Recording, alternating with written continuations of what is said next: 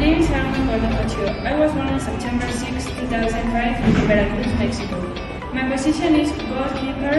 I have played on different teams, for example, Toluca, Toyota, Coa, on the school teams, and now I play high performance in the women's group Puebla and Mexican national team under 17. I have managed to represent Puebla in national tournaments and with different college competitions. As well, I debuted on the high performance league at the age of 14. My personal goal in the United States is to be able to improve my soccer level, play games to the best school, and achieve great things with the team.